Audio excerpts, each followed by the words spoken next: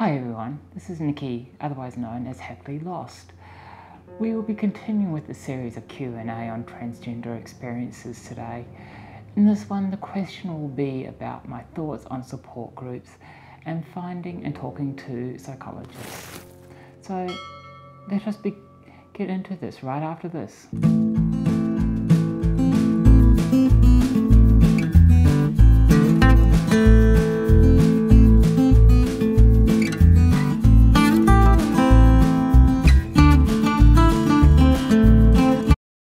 When it comes to support groups, I have heard they can be helpful, but I've not found them to be good myself.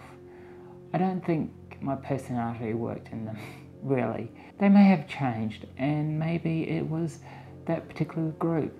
I found them to be petty and small-minded, and that there is only one right way to do things.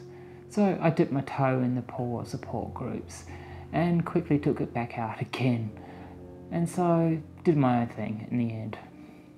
In saying that, I have heard that they have been helpful for some and supportive for others when dealing with life's difficulties, that they can provide tips and recommendations for transitioning and getting on with life in general. I guess the key to support groups is to understand that there is not just one path and not just one time frame for things to occur. That we all need to live our own lives as we feel fit and on our own terms. If someone does not agree with it, that does not mean it is the wrong or right way. So basically, take what you need and what you want from them. Give as much as you are comfortable with. Don't get caught up with the nonsense which happens in all groups, regardless of what that group is. And don't lose your sense of self, nor yourself. This next question is about finding and talking to a psychologist. The way I view it, a good psychologist is like a good pair of fitting jeans. They are rare to find, but you know when you have a good pair. But to get there, you also have to try many different pairs. One pair does not suit everyone. I have been to many psychologists in my time. Some were just bad for me. I could not talk to them at all. Most take me a long time to open up to, and a few worked out how to push when they needed to.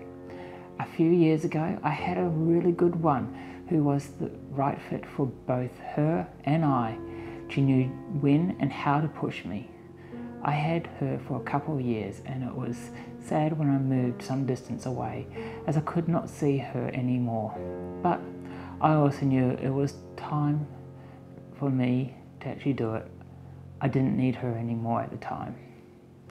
It comes down to a mix of personalities and getting along, being able to be open with them and for them to know you and knowing how to push and challenge you.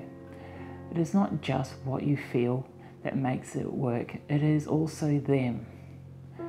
Some mixes just do not work, and some take a few sessions before it begins to work. The key is to find one that can aid you in your goals, where you and they can work together. Sometimes you can go through a number of psychologists before you find the right one. At other times, you need to have a couple, one for your gender goals and another for everything else. But it is best that they know each other, or at least of each other. So, if you like this content and would like to see more on motorcycles, art and sex-related content, don't forget to subscribe and press the bell to be notified of any updates. See you next time. Bye.